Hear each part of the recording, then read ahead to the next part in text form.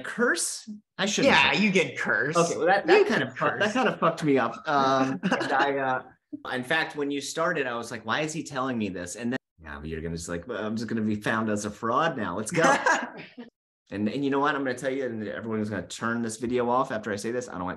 And I was just like, yeah, like the idea of losing that control is terrifying. Like, but like in that moment, took a baseball bat, jumped on the hood of his dad's car, and beat the windshield in. They put his body in a body bag and like zip it up. And so the girl went missing. She was kidnapped. They don't know what happened. So that scared the crap out of us. And it was just kind of a wild time. Like I was, and so I just started chugging a lot of R-rated things after that. Oh, I have to give my consent. Go. That works. Keep going. Yeah, we'll go through it. Let's go. Okay, cool. Am I doing this for myself or am I doing this for the world? Attended. Oh, good Lord. Burn it. Let me pull up my list. Mind? You're getting to one I don't want to get to, but keep going. You're going to get to it.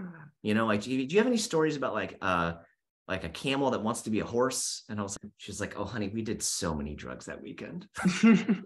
You know, like I just like felt infused with cool juice.